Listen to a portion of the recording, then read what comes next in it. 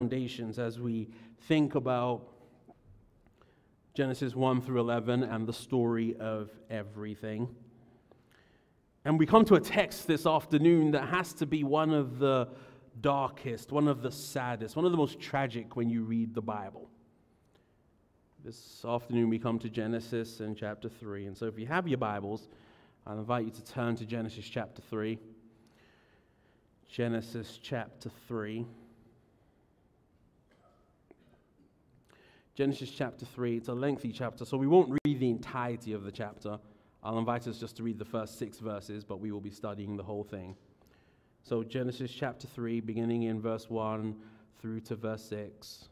In the interest of time, I won't do our normal responsive reading. I will simply read. But I will invite you to stand with me out of reverence for God's word.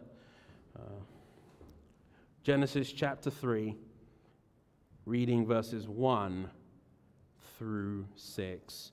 Genesis in chapter 3, verses 1 through 6. God's word says, "Now the serpent was the most cunning of all the wild animals that Yahweh God had made. He said to the woman, 'Did God really say you can't eat from any tree in the garden?'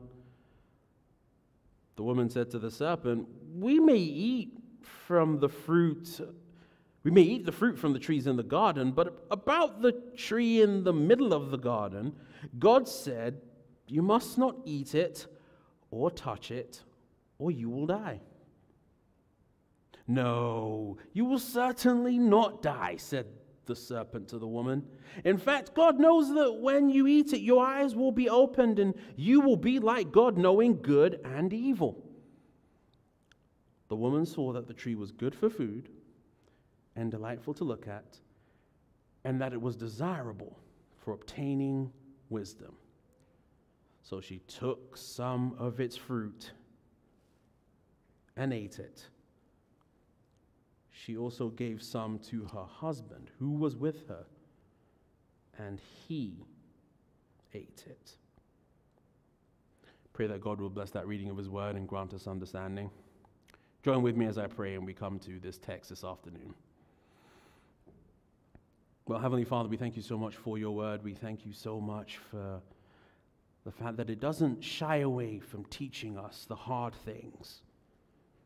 And Father, as we come to this text, we do encounter one of the hardest things of all, as we gain an understanding of how it is that our world was plunged into sin and darkness so soon after God had created it and said everything was good.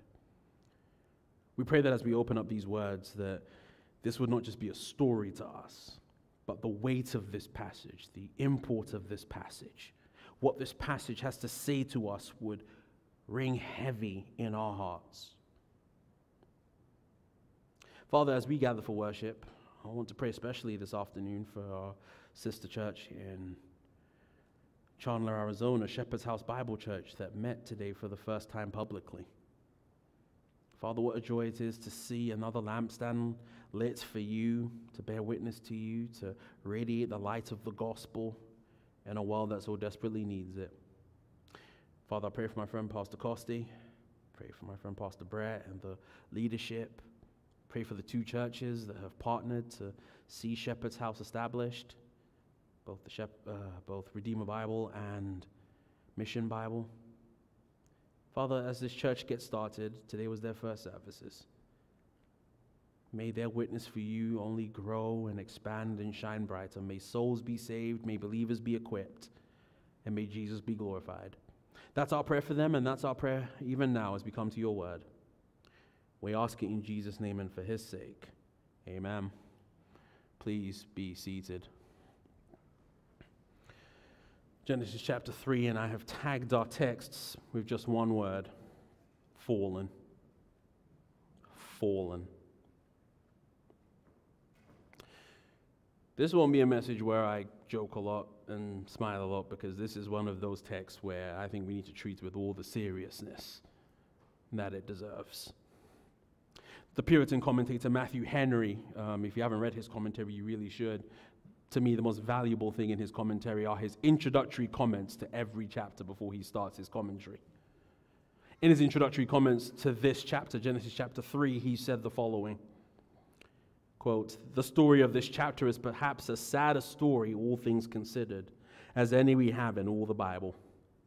In the foregoing chapters, we have had the pleasant view of the holiness and happiness of our first parents, the grace and favor of God, and the peace and beauty of the whole creation. All good, very good. But here the scene is altered.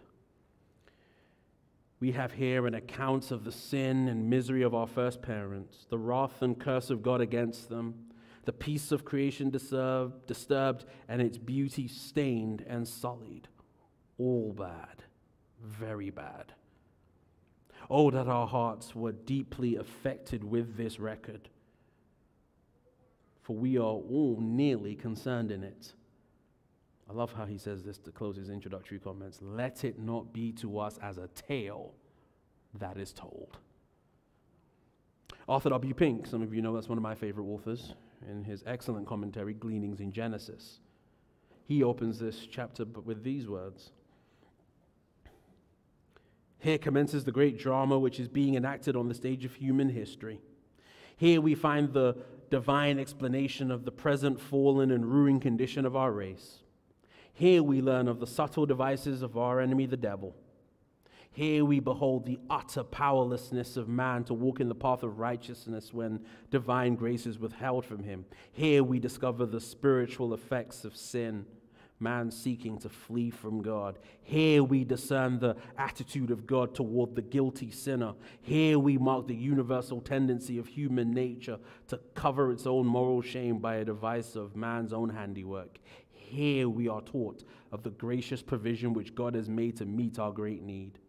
Here begins that marvelous stream of prophecy which runs through all the Holy Scriptures. Here we learn that man cannot approach God except through a mediator." And he says, to these deeply important subjects, we must give our earnest attention. In a series that we've called Foundation, this is probably about as foundational as it gets. We are about to encounter really the answer to the question, why is the world the way it is? I don't know about you. Have you asked that question before? Have you ever wondered, why is life in this world as difficult and as hard and as frustrating as it is?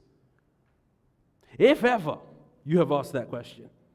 I don't know, maybe you're more holy than me. You don't ask that question. You just kind of accept it and move on. But for those of us like me, who are keenly aware of our constant need of sanctification and find ourselves more frustrated than we should be at times, I think this text is going to give us some helpful, if not painful, answers to the question of why is the world the way that it is.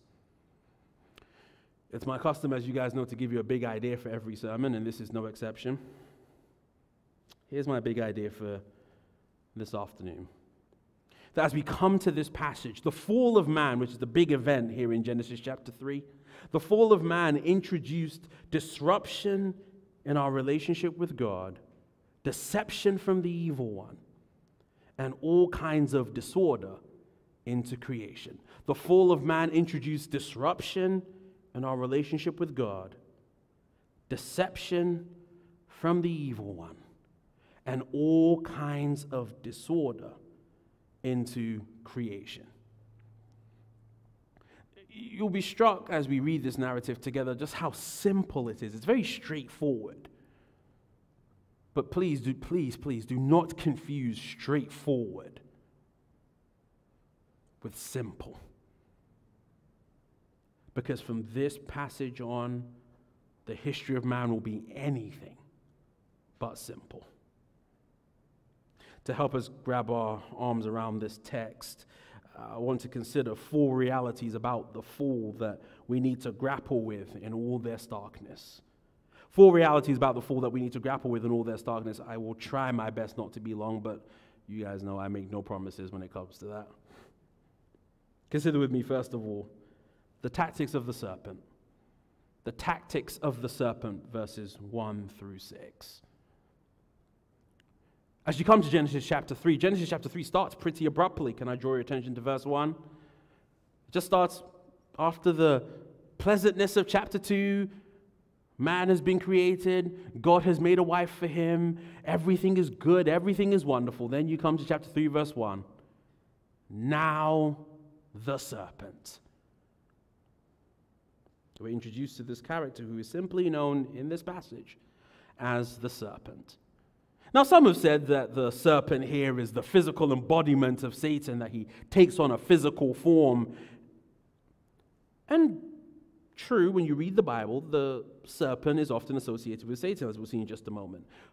That being said, I think it's more likely, not so much that Satan has taken on a physical form, as much as he has possessed a creature that already exists. We know this because the text says the Lord God made the serpent.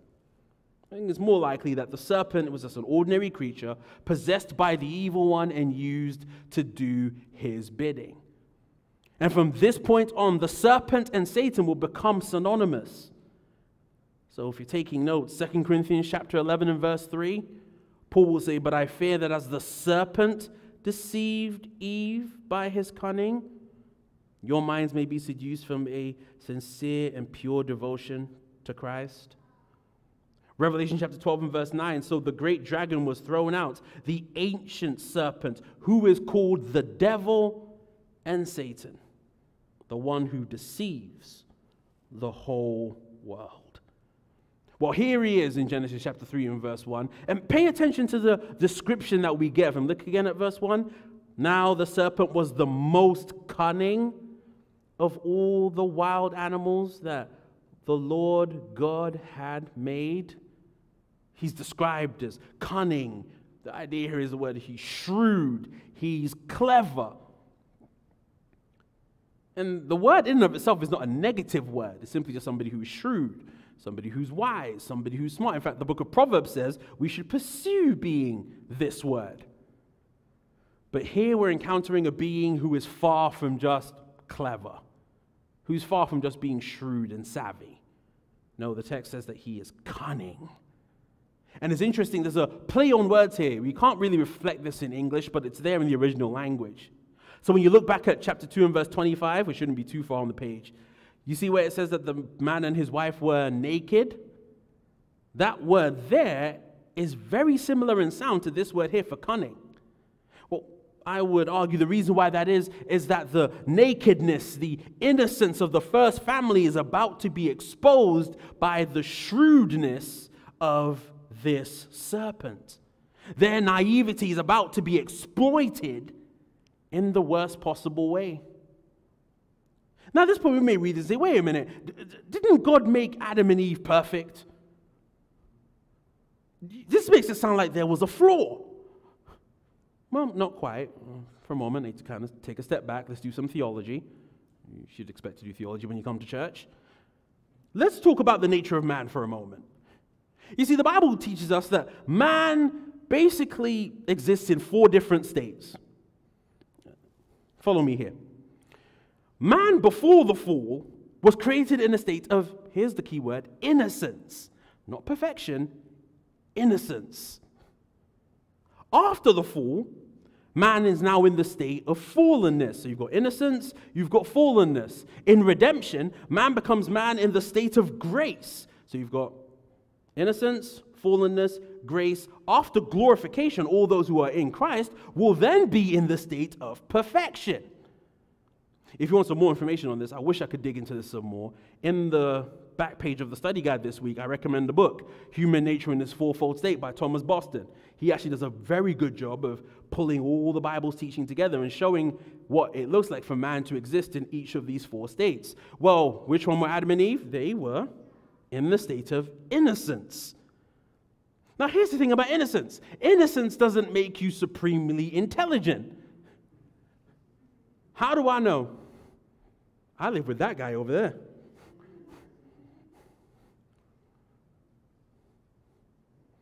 As fallen human beings go, he's pretty innocent. He has his moments, but generally, he's pretty innocent. But just because he's innocent doesn't make him intelligent. Granted, I think he's more intelligent than most kids his age, but he still has moments where it's just like, seriously, what are you doing? He's pretty innocent as the world goes. There's so much he's going to learn. Good, bad, and indifferent. But him being innocent doesn't make him a genius. Him being innocent doesn't mean that he's not vulnerable. If anything, his innocence makes him more vulnerable. Well, that's what we're encountering as we encounter man here. And unfortunately, the enemy, as we know him now as Satan or the devil, he is a crafty one. And think about this, if he could be described as cunning and shrewd at the start of creation, I'd like to put it to you that we're a little ahead in the story. If he was cunning and shrewd at that point, what do we call him with thousands of years to kind of perfect his methods, to get better? That's why Paul could say in 2 Corinthians chapter 2, verse 11, that we, it's for our benefit that we forgive one another. Why? So that we are not taken advantage of by Satan. Why? Because we are not ignorant of his schemes. Ephesians 6:11 will tell us that we are to put on the whole armor of God. Why? So we can stand against the schemes of the devil. Beloved, our adversary is crafty. He will stop at nothing to get us. And how do we know? We learn that from our text here. But can I give you some good news?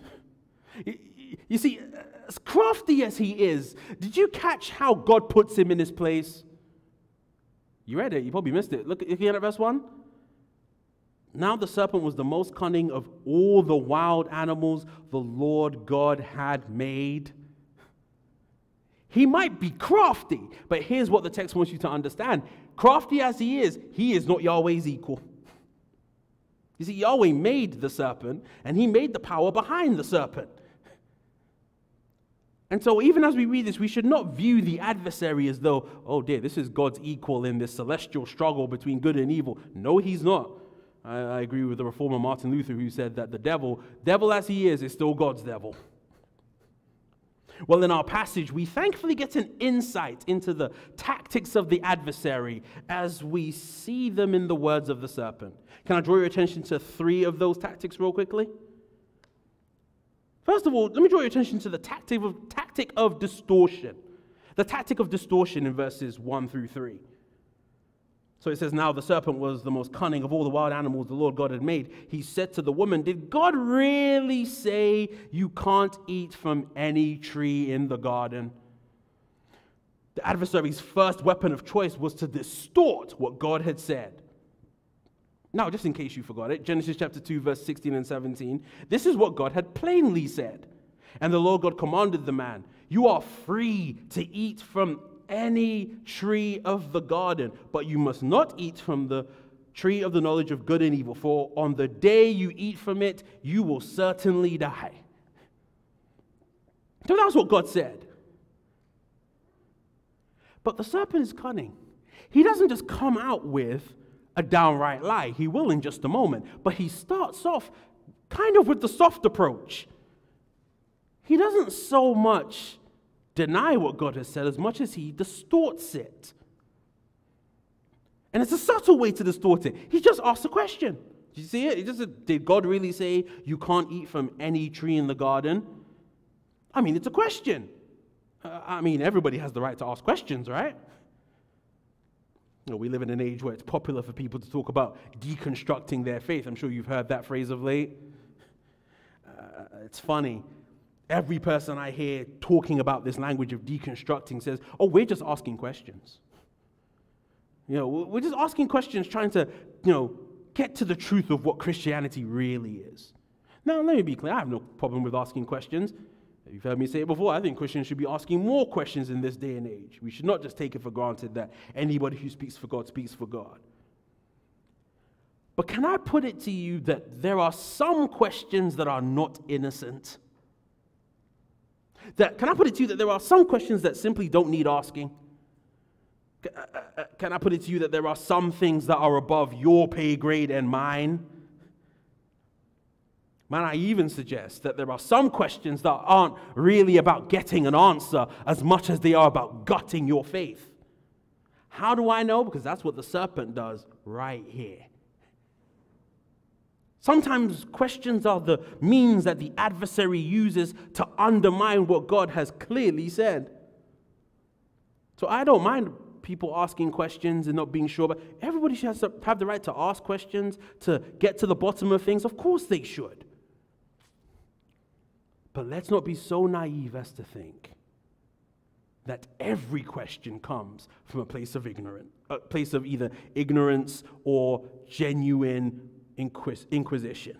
No, sometimes there are questions that come from the evil one, and they're designed to undermine faith, not to give it assurance.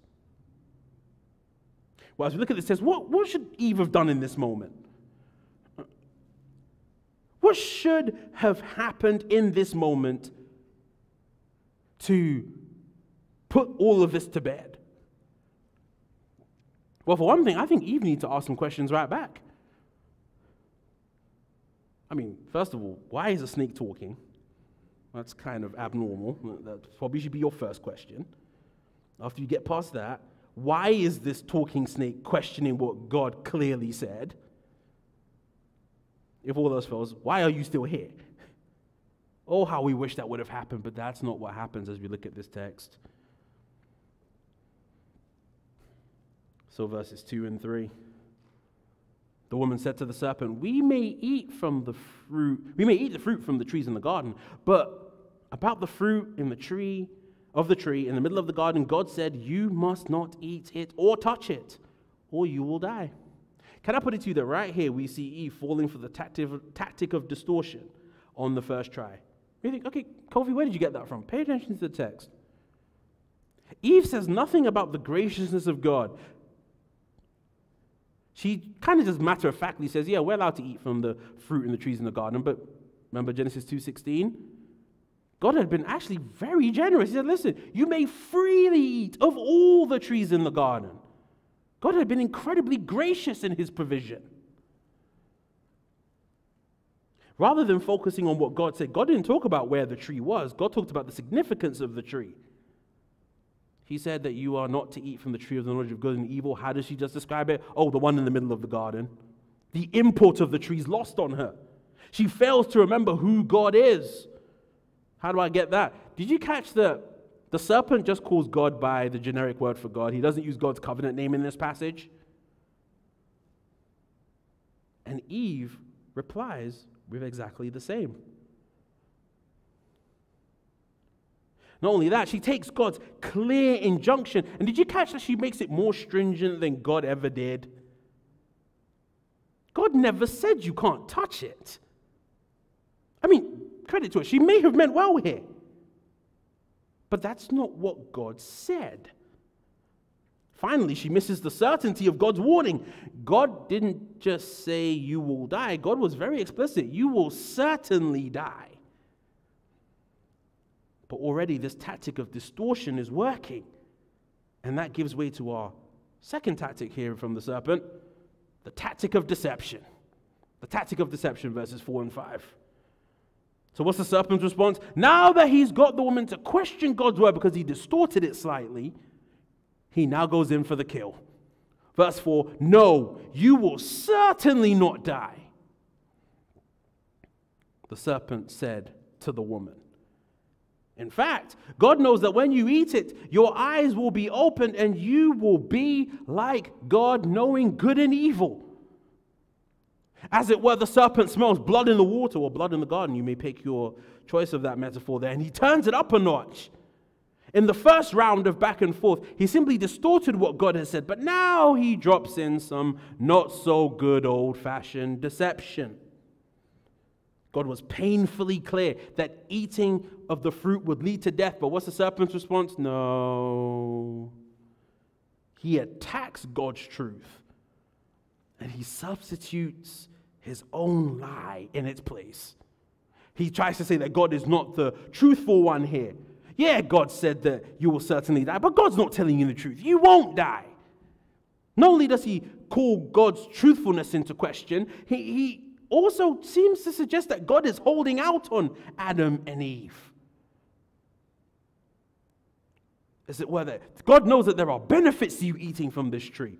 Did you catch the two benefits? He says your eyes will be opened and you will be like God. He says, listen, there's a newfound awareness that you didn't have, but if you eat this fruit, you'll have it. Oh, there's also an advanced knowledge that God has. God's trying to keep that from you, but eat it and you can have it too. Never mind that actually they were made in the image of God. And they could have derived their knowledge of what was good and what was not good from God himself. No, our adversary lies to our first parents, and he's been lying to us, their children ever since. That's why Jesus could say, for taking notes, John 8:44, you are of your father the devil, and you want to carry out your father's desires. He was a murderer from the beginning and does not stand in the truth because there is no truth in him. When he tells a lie, he speaks from his own nature because he is a liar and the father of lies. We see the tactic of distortion in this text. Before I move on, I need to pause and note something about these first two tactics, the tactic of distortion and the tactic of deception. Can I put it to you that our adversary has not changed his tactics in the thousands of years that have passed since this passage? You see, our adversary has perfected some very simple stratagems for deception. He distorts God's word. He takes a little bit here, he takes a phrase there, kind of blend in a pinch of error, and voila, you have a dish of deception that is hot from hell itself.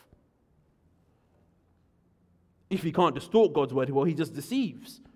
He tells lies about God and lies about reality as it exists in God's world. Lies about who we are. Lies about our purpose. Lies about what our destiny is.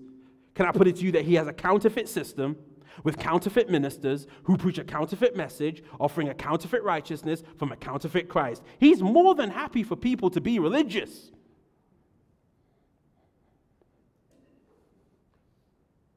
Can I put it to you? He's even happy, if we can bring it into the modern day, he's happy for people to even use the name of Jesus. He's more than happy to do so. And can I put it to you that in an age where we've been told to believe in how smart we are, we would do well to remember that we are as capable of being deceived as anyone else. That's why Paul can say in Ephesians 5:6, let no one deceive you with empty arguments. Ladies, you're going through Colossians in your Bible study. Colossians 2:4, do you remember that verse?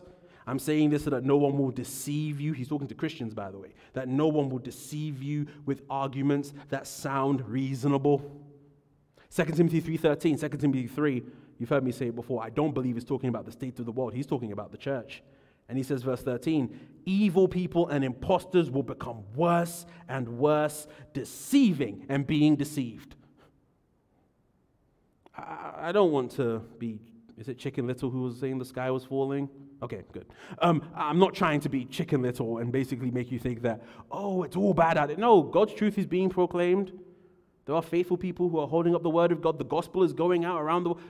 I'm not trying to make you suspicious of everybody, but I am trying to help you to understand that if you want to stand in this dark world, you need to be protected by the truth. If I may be something of a broken record for the folks who are regulars here, this is why we take the Bible as seriously as we do around here.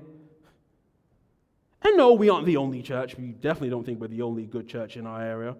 That's why we're thankful for our brethren at churches like Cornerstone and Coram Deo and Applegate Community. We're thankful for them. Why? Because we all recognize the most important thing is the truth of God and the fact that the truth of God arms us against being deceived.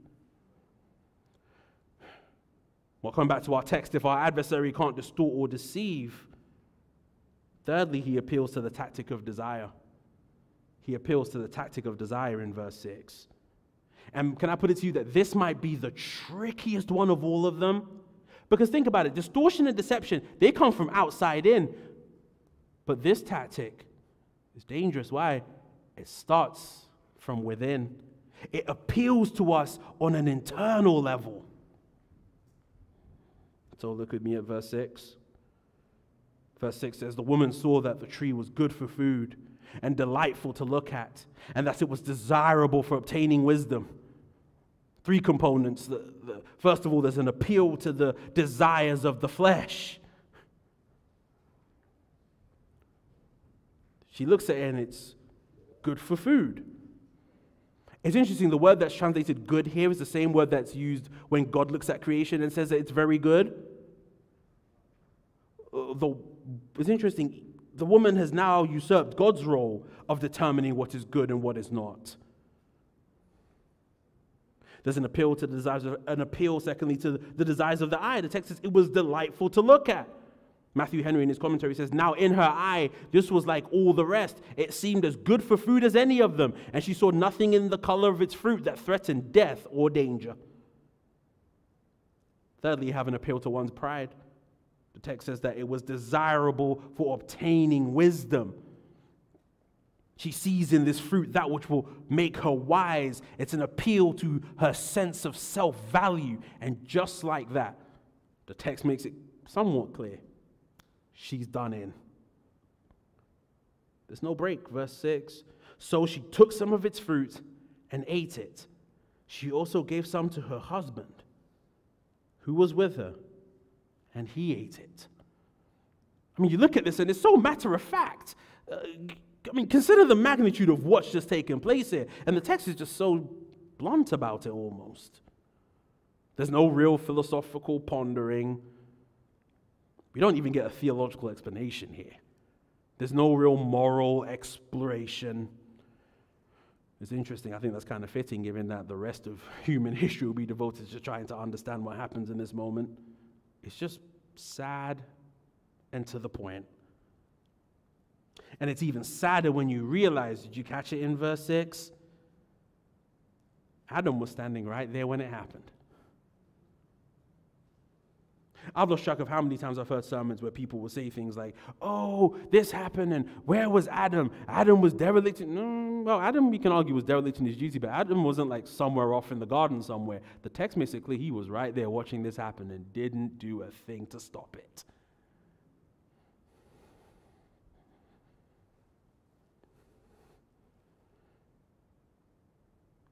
Well, the tactics of the serpent have succeeded. That moves us on to the second fact here, which is the response of humanity in verses 7 and 8. The response of humanity, verses 7 and 8. We're clued into three responses now that something has changed, verse 7 and 8. First of all, there's a new awareness of self. A new awareness of self, verse 7. Then the eyes of both of them were opened, and they knew they were naked. What a sad reversal. Remember chapter 2, verse 25, how it ends? Both the man and his wife were naked, yet felt no shame. Open eyes are usually a good thing, but not this time. You read this, and do you get the sense of a loss of innocence here? That they know something that they kind of wish they didn't know now. They're self-conscious, and not in a good way. Not only is there a new awareness of self, secondly, there's a new awareness of shame. There's a new awareness of shame. The text says, then the eyes of both of them were open and they knew they were naked. So they sewed fig leaves together and made coverings for themselves. They recognized we're naked and this isn't good. We need to do something about this. Thomas Boston, in that book I recommended, Human Nature in its Fourfold State, he says this, quote, they fell from their rest in God and fell upon seeking inventions of their own to mend their case, yet they marred it quite badly. Their ruin was from their own proper estate. They would not abide as God had made them, but they sought out inventions to deform and undo themselves. I would argue that right here in this text, we have the first instance in all the Bible of an attempt at works righteousness. They see the problem. They know something needs to be done, but rather than cry out to God, what do they try to do? Try to fix the problem themselves. Sound familiar? That's the problem with works righteousness, Much like trying to cover yourselves with a patchwork of leaves when you actually need clothes. Ever since the fall, rather than run to God, what is it we do as human beings? We run to our own devices seeking to cover up our shame. Not only is there a new awareness of self and of shame, thirdly, there's a new relationship to God that's observed here, and it's not a good one, verse 8. Verse 8, then the man and his wife heard the sound of the Lord God walking in the garden at the time of the evening breeze, and they hid from the Lord God among the trees of the garden. I mean, this is a tragic episode all the way around, but can I put it to you that this might be the most tragic part of the fall? Think about, again, the end of chapter 2. The relationship of God to our first parents was one of harmony, one of communion. It was one of joy. This language of walking with God, as you read the Bible helps us to understand that walking with God speaks of close communion. It speaks of friendship. God doesn't walk with just everybody. There was an unfettered relationship. But where there was once unfettered relationship, do you now catch that there's fear? Not the good kind of fear. The Bible tells us to fear God. There's a good kind of fear we should have. You know, the kind of fear the Bible says like a son has for his father, a respect, a reverence. No, this is now the kind of fear that a terrified slave has of a master. And can I put it to you that we as human beings have been battling the same problem ever since? That no longer as human beings do we naturally view God as our Father and our Creator. No, as human beings, we're now estranged from God. The Bible says that there is an enmity that exists. If I could use a modern colloquialism, there's a beef that exists between us and God. Well, so far in this narrative, have you noticed that God hasn't said anything yet? God's been kind of quiet so far. Well, actually, when we come to verses 9 through 19, we finally get the word of God on this issue. We get the word of God in verses 9 through 19. Verses 9 through 19 really are broken up into two. You have questions that God asks, and then you have pronouncements that God makes. Questions he asks and pronouncements he makes. Let's look at some of these questions real quickly, verses 9 through 13. Well, God starts off with some questions for Adam. So verse 9, so Yahweh God, the Lord God, called out to the man and said to him, where are you? Before we even get into what that question means, can you know that God is the one who initiates communication with Adam? He doesn't wait for Adam to cry out. Why? Because Adam can't. The Bible helps us to understand that in the fall of man, not only is man morally affected by the fall, even in his desires, he's affected. He no longer wants to call out. And so if this is going to be repaired in any sort of way, God has to be the one to initiate. And in asking Adam where he was, God wasn't asking for Adam's location. This was not looking for his coordinates, as it were.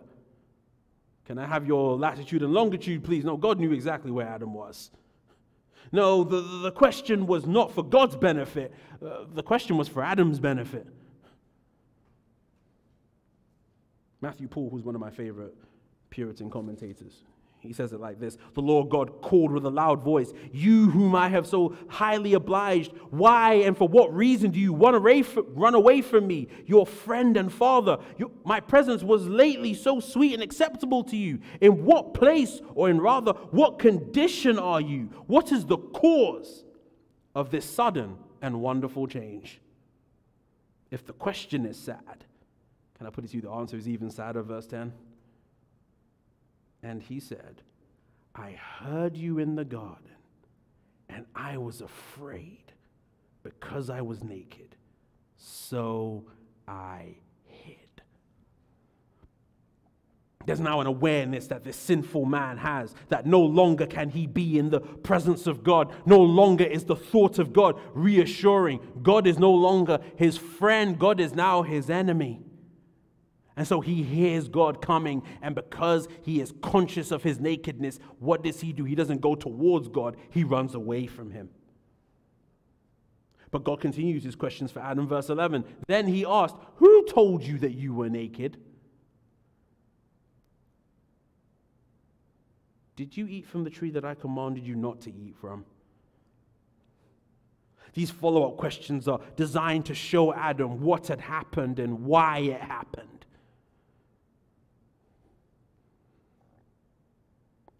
God was not being ignorant here.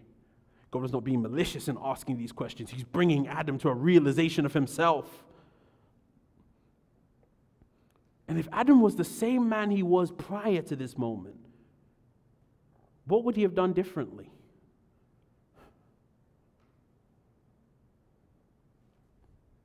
Well, we don't know what he would have done differently because we only have the text as it is. Here he is in this predicament. He's exposed. He's laid bare. You see, what should have happened was he should have cried out to God for mercy.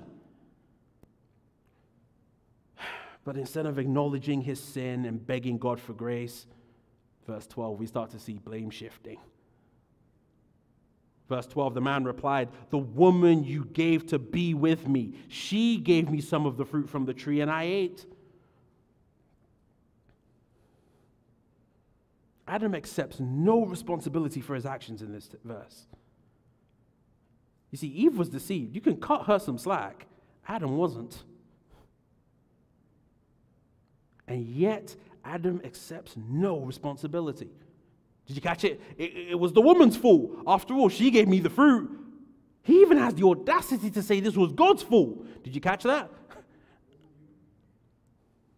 He says, "The woman you gave me," and the original language is emphatic. Almost like I was minding my business and you decided to give me the woman, and now look where we are. The audacity. And we might laugh at that, and it's kind of funny when you think about it. But it's sad, isn't it? Something has happened to this man where he can be so brazen as to even blame God for the predicament he put himself in.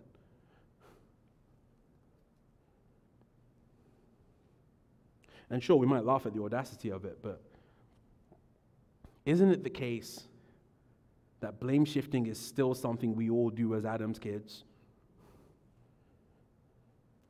I've lost track of how many times I've tried to minister to people. How many times I've witnessed people who were, as I'm from the UK if you haven't gathered, as we would say, they were bang to rights. They were caught red-handed, hand in the cookie jar. There was no way around it. And what did they try to do? Blame their sin on someone or something else. You don't understand how hard it is. I'm going through a really rough time. This person is doing this, and it's really affecting me. I've often speculated, and you all know I'm not big on speculation, but I've often speculated if one of the things that we lose in the fall is a sense of personal responsibility. That going forward, all we do is try and punt things to somebody or someone else. Someone else is the problem. It's never me. Heaven forbid, me? No, I'm not the problem. Well, coming back to our text, God moves from asking questions of Adam to asking Eve some questions.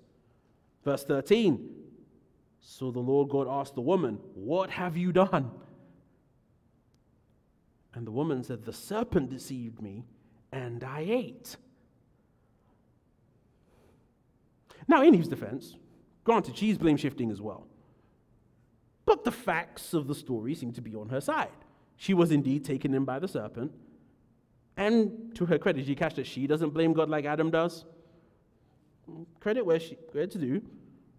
Her answer is better. Not great, but better than Adam's. Less wrong, yes. It's wrong, but it's less wrong. Nevertheless, the bottom line remains the bottom line. God's law had been disobeyed, and things would never be the same. This is still God's world, but now the Father God they had known would now act as their judge. Kind of leads me to the pronouncements that God makes. Verses 14 through 19, the pronouncements that God makes. So as we come to this text, look at verse 14. God speaks first of all to the serpent. And he makes a curse pronouncement in verses 14 and 15. So the Lord God said to the serpent, "Because you have done this, you are cursed more than any livestock and more than any wild animal. You will move on your belly and eat dust all the days of your life." Now I'll put it to you that verses 14 and 15, two different people are spoken to. Verse 14, God speaks to the physical serpent first. Verse 15, he's going to talk to the power behind the serpent. But in speaking to the physical serpent, it would seem that at some point this serpent could walk. But from this point on, he would be condemned to crawl in the dust for the rest of created time. But God doesn't just stop by talking to the physical serpent. He talks to the power behind the serpent, verse 15. And at this moment, this darkest hour of human history, at this point, we get a ray of hope that will shine down through the ages. Can I draw your attention to verse 15? I will put hostility between you and the woman, and between your offspring and her offspring. He will strike your head, and you will strike his heel. Theologians have called this the proto-evangelium, first evangelium gospel, the first gospel proclamation. From this point on, there would be an enmity between men and the devil. The adversary would, as it were, unleash his hatred upon man. But it's interesting that this hatred would come to the head between this character that the text says is the woman's offspring or seed and the serpent's seed.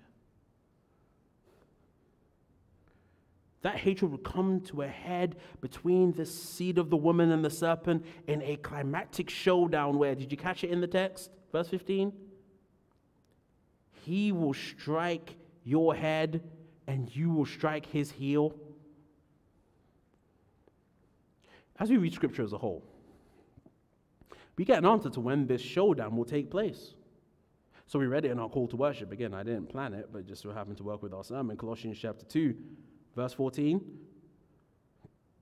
Speaking of the Father, it says, He erased the certificate of debt with his obligations that was against us and opposed to us, and has taken it away by nailing it to the cross. He disarmed the rulers and authorities, and the implication is it's through the cross that he does this, and disgraced them publicly. He triumphed over them in him, referring to the Son. Hebrews chapter 2 and verse 14.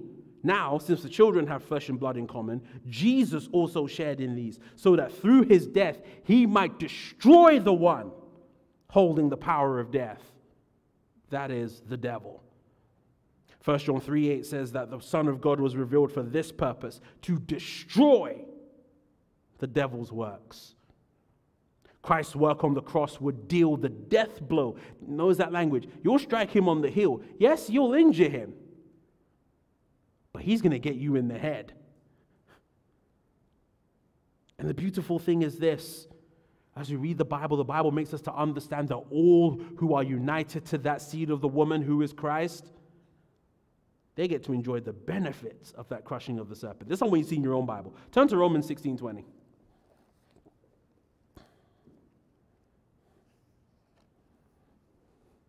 Romans chapter 16 and verse 20.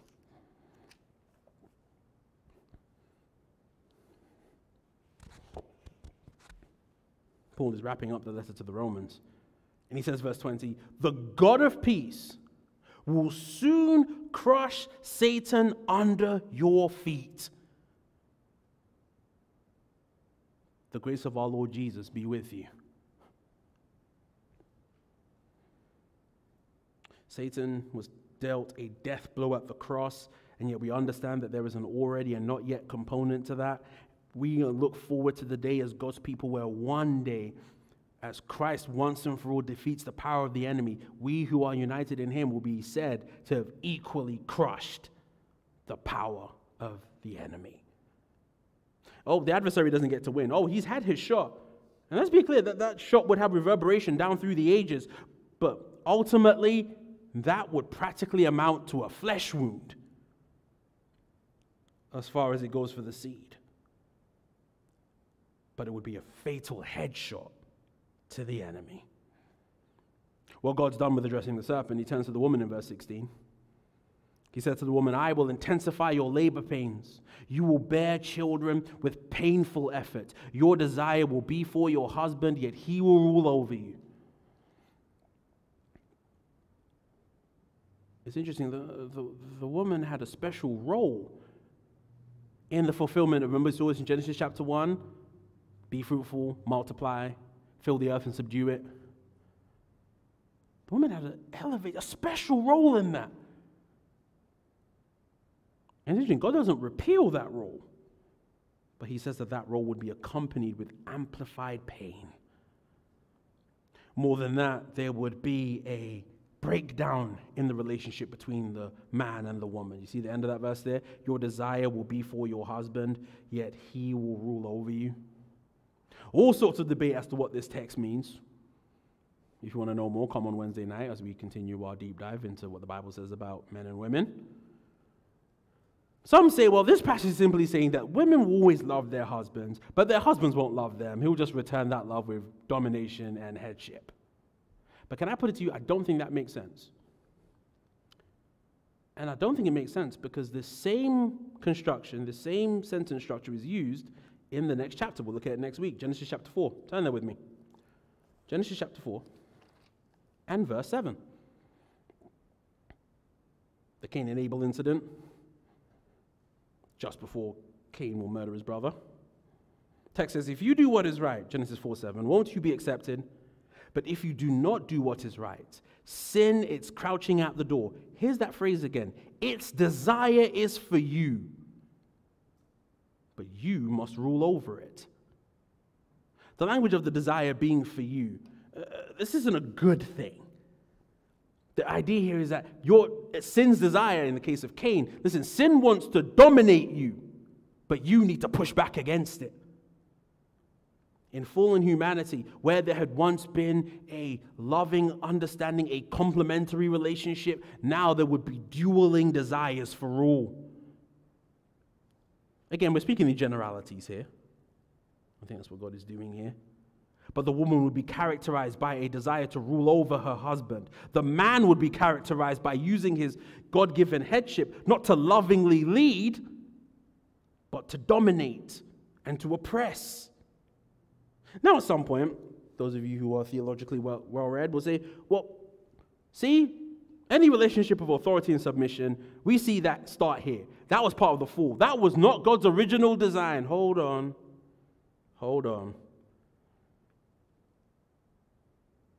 First of all, I'm going to deal with this in more detail on Wednesday, so if you want to hear my take on this, come then. But for now, I'm going to simply note that God didn't create roles for men and women as a result of the fall.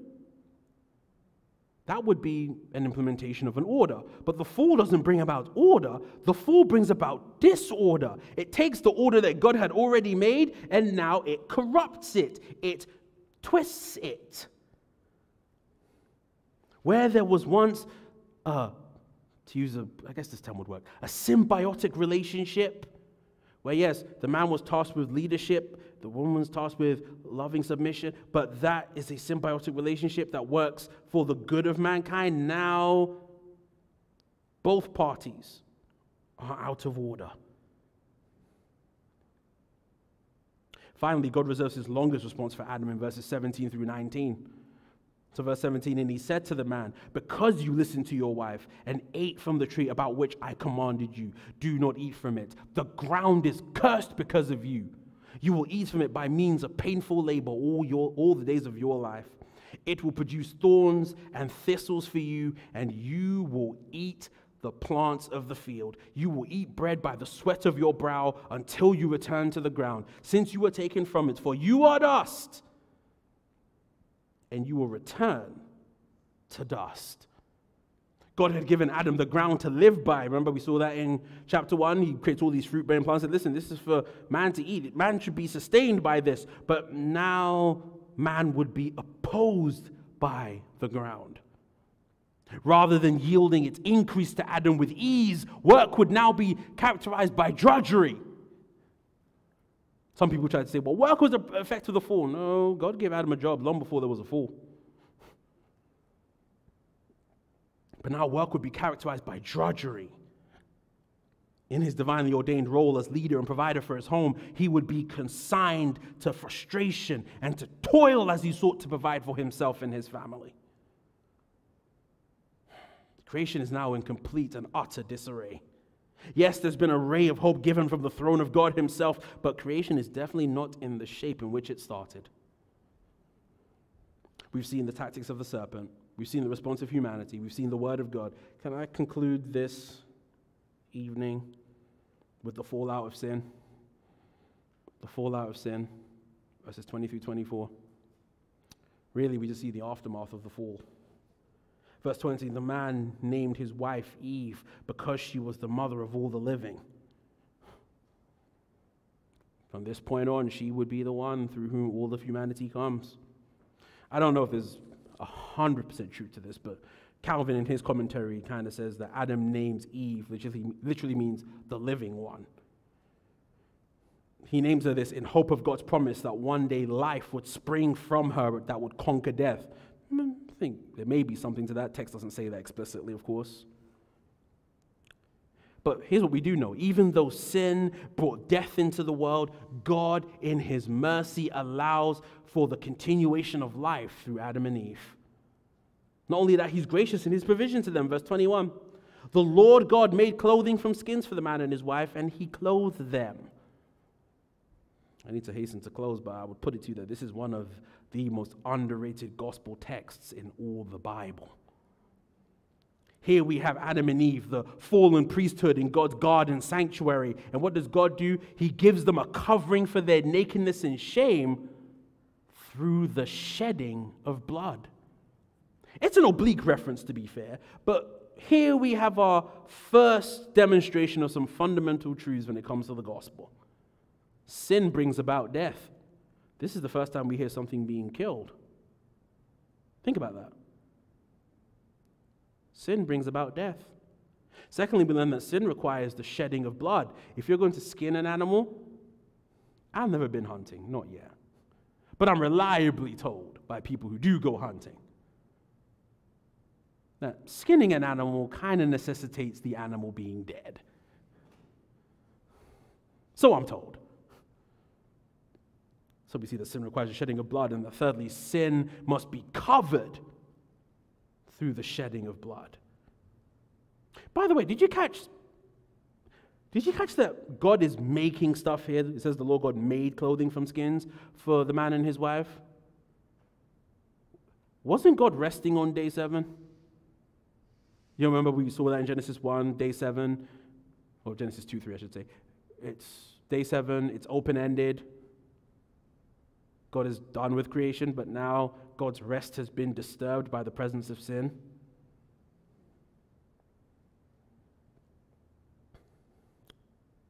The presence of sin creates a problem, verse 22.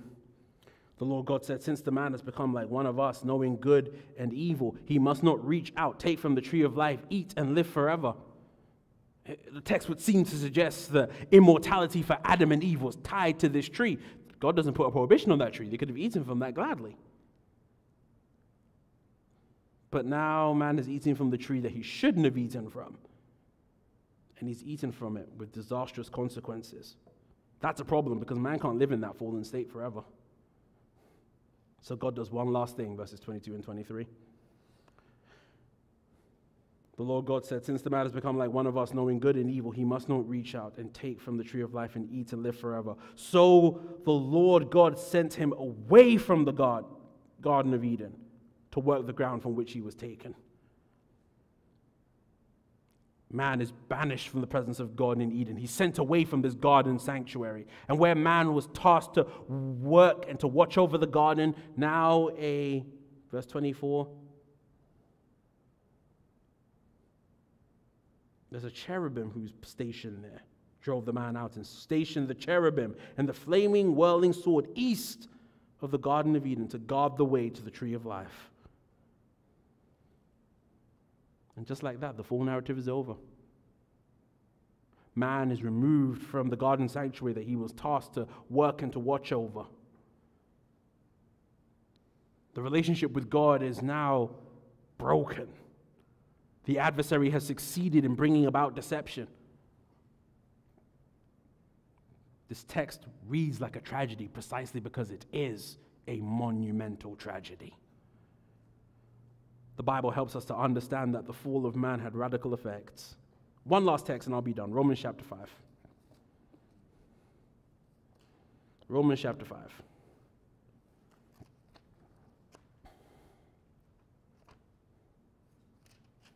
I'm going to draw your attention to verse 18. Romans chapter 5 and verse 18. The text says,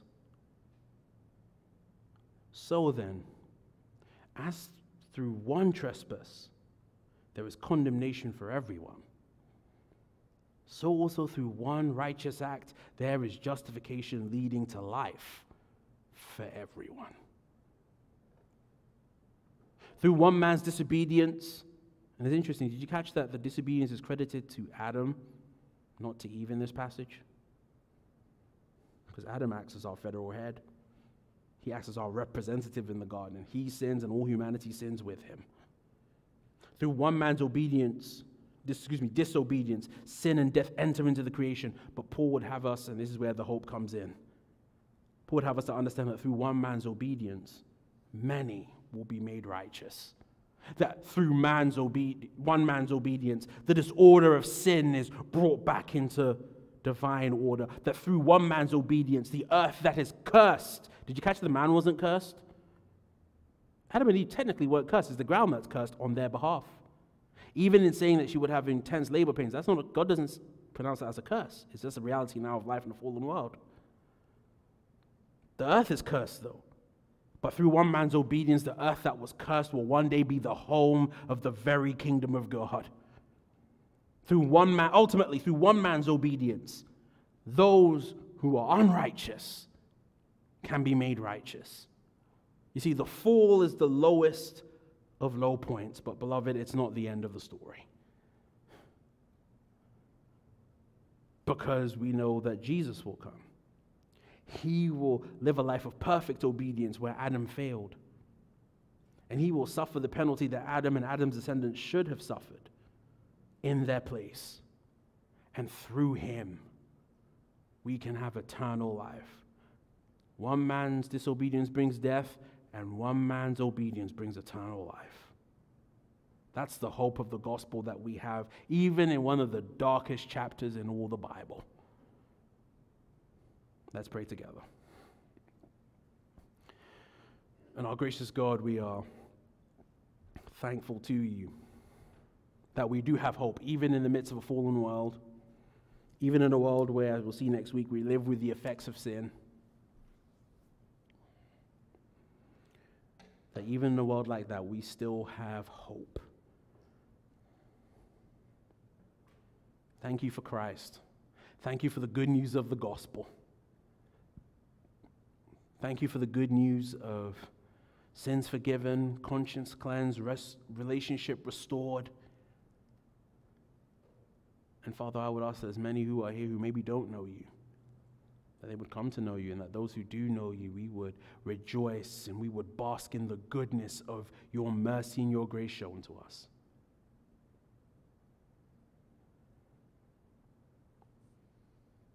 Be with us as we now come to this table.